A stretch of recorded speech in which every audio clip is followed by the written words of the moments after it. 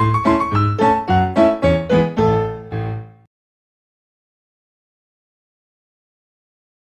welcome back to Raunchy Reality Recaps. Now, in this video, we're going to talk a little bit about Kim Zolciak, or y'all know I can't pronounce that woman's name.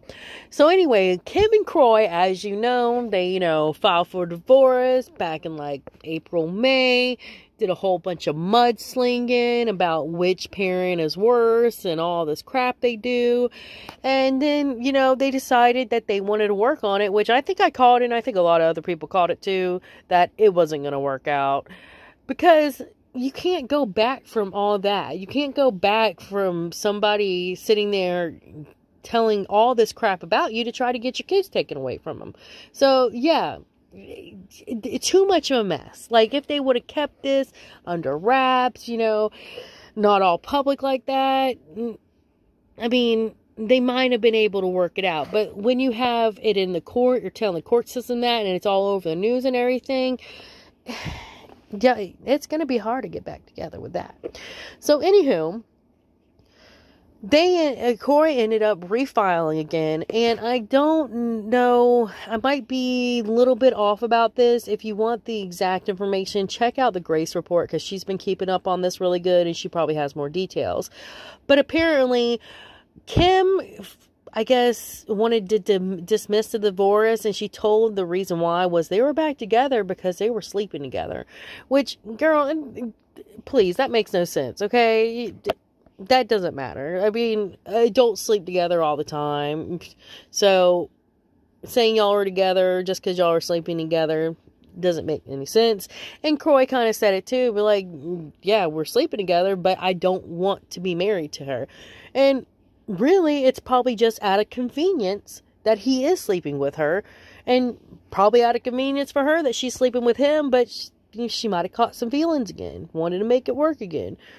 But girl, you done run that whole financial situation into a deep, deep hole, which is hard to recover. And it's probably best for the both of y'all to break even or break apart, split everything, all the debt down the middle, and just trying to like live your life, so rebuild your financial situation without having to worry if the other one's going to be, dipping into the pot more than you are.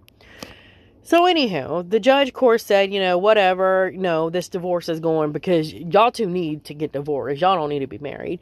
So anywho, Kim, I guess, took the hint because apparently she's been flirting with Chet Hanks, which is Tom Hanks' son. Now, I don't know a lot about this guy. I don't really think he's been in any movies, but I might be wrong. But apparently, from what I hear, he has a bad reputation, some issues, maybe with some substances. So, he ain't doing much better than Kim, So, anywho, this magazine article from OK said Chet Hanks was warned to run away from Kim Zolciak after a flirty interaction. They said to walk the other way. Now, people are sending a clear message to him after he was seen getting flirty with her. They were seen hitting it off while filming the season 8 of MTV Surreal Life in Medellin, Colombia, which I thought it was like TBS or TNT or USA that had like the Surreal Life, but I guess they switched channels. I haven't watched it since like Brigitte Nielsen and Flavor Flav and the Brady Bunch guy was on there, okay? And the girl from Top Model. Yeah, I haven't watched Surreal Life in a long time. So, yeah. Anywho, the fans of it took to social media to kind of let their opinions be known about the whole situation. One person said he should run, not walk away, not walk the other way. And another one said, run, guy, run, which I think it should have been run, Chet, run, like, Forrest, Tom Hanks, Forrest Gump, whatever. And another person said, oh God, a train wreck meets a dumpster fire, where the third person added, I would tell any girl to run as fast as you can away from him, yet I find myself wanting to tell him to run away from her, apparently. So, yeah, it looks like a hot mess. Now, hopefully, I'm hoping that it was just a flirtation, a little bit here and there. And, just a little bit of flirtation out of two people. Maybe Kim was lonely, wanted Croy back, but this is the closest thing she can get because he kind of looks like, uh, a mini version of Croy. I don't know. Like, she has her type. We'll just say that. So, yeah, she's definitely, like, going out there, putting herself out there, as I should say. Also, I saw this article from Page 6 saying that she was taking out designer luggage out of her storage unit amid financial woes. They always like to use this fancy wording. They always use the fancy wording in these magazines, like financial woes. You could just say the bitch is broke, okay? That's fine. You can just say she's broke. We all know that. I mean, next time I go and I can't spend like $2 because I'm broke as crap, I'm going to be like, I'm sorry, my debit card's not going through. I have some financial woes. So, yeah, that's more fancier. It sounds better.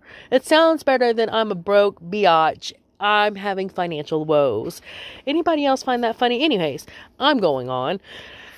So apparently, photographers caught her casually dressed, lugging 3 travel bags, 2 Louis Vuitton suitcases, and a back Chanel hard shell carry-on from a warehouse to her car on Saturday afternoon. The large Louis Vuitton retails for $3,400. The Weekender is $2,600. Meanwhile, the Chanel trolley has a $7,000 price tag.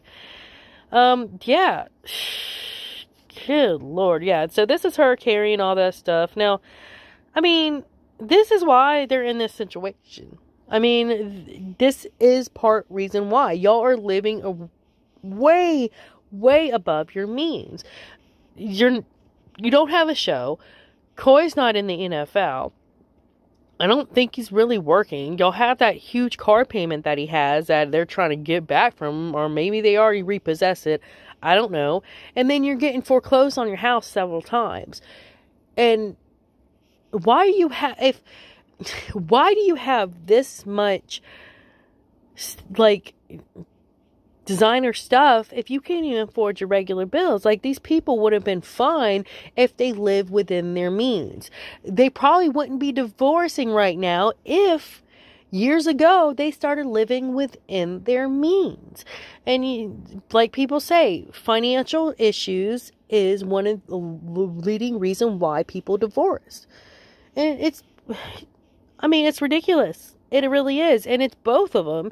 I mean, yeah, I think Kim has a more shinier taste than Croy. And Croy probably will be fine, or would have been fine, leading his, life before her, like, just normally and spending normally, instead of having to have every single thing flashy, every single thing a designer thing, and spending thousands of dollars on it. He probably would have been fine. But now, I think Croy's kind of just as bad as Kim, because we see the issues with his cars. He wasn't getting rid of his car because, he wanted to drive around in a luxurious car, which, dude, you should get a Hyundai at this point, okay? Or a Kia. Like, that's what you need to be driving. Not, what was it, a Land Rover or something? I can't remember. But it was a crazy expensive car. Like, crazy expensive. I think it might have been a Mercedes. I don't know. But it was expensive. And it was a ridiculous amount a month he was leasing on that. So, yeah, I think Croy, at this point, maybe, he's not fly high and spending as much as Kim is, but his expensive taste and him wanting to have a certain standard and him not saying no is him equally putting himself and his family in this financial issue just as much as Kim at this point. Because look at both of them. They're both always decked out in designer stuff. I mean, I think Kim was trying to sell some of his designer shoes a few weeks ago. Like, again, why do you have designer shoes? You literally were foreclosing on your house. Like, y'all should have stopped doing this a long time ago. Stop doing this a long time ago. You could have saved your house, or maybe stop doing all this and downsize your house. Because, honey, yeah, it ain't working. And this isn't something that just all of a sudden they can't pay their bills. This was them not having any income come in and still spending like they had income coming in. And living way above their means and not wanting to downsize and not wanting to stop living this life of luxury. So they're both in the situation because of both of them. So I don't really feel sorry for any of them, really. Except the kids, of course. But anywho, so Kim was also, I guess, pulling out all this stuff. But we also have a video, which I'm not going to show it on here, but there is a police video where, again, they call the cops. Because y'all know these heifers like to call the cops all the time. For ridiculous stuff. It's ridiculous. So apparently Croy locked her out the bedroom and she had to call the police to get his stuff. The police came over there. He didn't want to, unlock the door and let the police in the bedroom. So he was shouting out through the hall or through the door. And Kim went in there, finally got like a comforter or some neck cream and medication and stuff. Like, get the medication. And, I get the medication, but please tell me in that big house y'all didn't have one other comforter, and why do you need neck cream that bad? Like, it's just ridiculous. It really is. Like, you called the cops for this. You are literally wasting the cops' time because y'all can't sit there and act like two adults. I mean, this isn't one beating up on each other. This is two adults acting like toddlers, okay? This isn't domestic violence. This is two adults acting like toddlers, locking each other out of places, not wanting to leave, call the cops on them. At this point, they should be charged for every 911 call they make. Every time a cop comes out there, they should be charged like a private fee, as if it was a private security guard or some crap. I mean, they should be paid a babysitter fee at this point because it's downright ridiculous. Y'all are calling the cops because y'all are locking each other out. I mean, And then what gets me is when I saw this video, like, maybe y'all should take the huge painting or huge picture of y'all's wedding day off of the wall, because you see it right, I guess it's the bedroom door, next to their bedroom door, huge portrait, huge frame portrait of their wedding day. And it's like, maybe y'all should really take this stuff down, because that probably ain't helping you. Every time you walk out the door, you gotta see your biggest mistake, probably. Like, it's ridiculous. But anywho, that's all I wanted to go and talk about in this episode or this video that I saw. So y'all have a great day. Like, subscribe, and share. Bye.